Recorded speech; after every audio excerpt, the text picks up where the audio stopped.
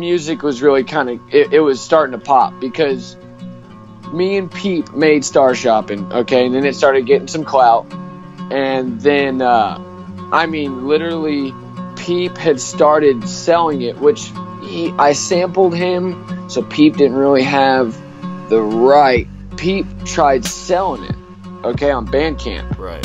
Yppah had been apparently watching in the back, watching and seeing that he was getting clout with this song I sampled. And once Peep started selling it, his record label had Peep's Star Shopping on everything. Star Shopping was taken down. And at that point, I think it was almost 10 mil. And so it was taken off his page. It was his biggest song at the time. And I remember we were pissed. And Yppah contacted me saying, yo, this guy, you sampled my song without my permission. This guy is selling it. Y'all are making money off my music. Yada, yada, yada. I responded, because at that time, I didn't even know people selling it. And I was like, yo, I didn't know that. I didn't sell it to Peep. I didn't want to get sued. You know what I'm saying? I was so just new to this. I had no idea what the hell I was doing. And Yppah said, well, Peep, if Peep wants to keep it up, he's going to have to pay. You can keep up the instrumental as long as you credit me. And so that was Star Shopping, and that's why I'm pretty sure when you see Pete performing the acapella, pretty sure he's not legally allowed to perform Star Shopping because the record label. But he still did it anyway.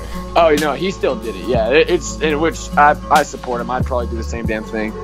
But the way I see things was the same deal. I got a little under the influence when I made that song. I sampled some random small band, some like post-rock band, and then made the beat. I started making beats for Peep. We were getting clout.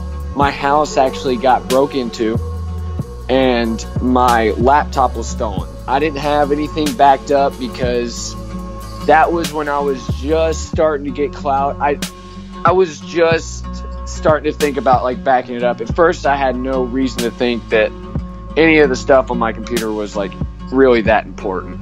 Right. But I learned from my mistake, because that was terrible. And actually, Peep's manager in September of last year started hitting me up to put The Way I See Things on Spotify and put it on like everything.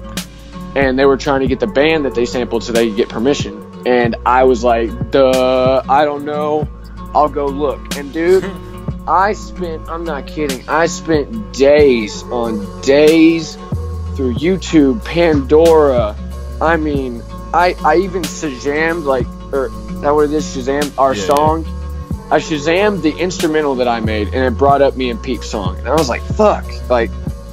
So I didn't think I was ever going to find it. I posted those pages on Reddit, and not even really expecting it to get to anybody. A shitload of people responded. Had no idea. I don't get on Reddit, honestly, and I was just shocked on the amount of people that hit me back. And actually, speaking of the devil, this morning somebody emailed me the sample. They found the sample to The Way I See Things. Really? Yes, this morning. And so that's wild, because I was reading it yesterday, and nobody. There was a lot of guesses, but nobody. Oh yeah, and there were some songs that sounded the same, but we couldn't find the one. And this dude hit me. He said, "I found it this morning," which a bunch of people said they found it, and it wasn't it. So I didn't think, it was gonna be it. I clicked the link, and I about shit myself, dude. Like I was in shock that he found it. So I sent that to Peep's manager actually like 2 hours ago. So we might see that on Spotify soon. Oh yeah, it's possible. Yes, it is.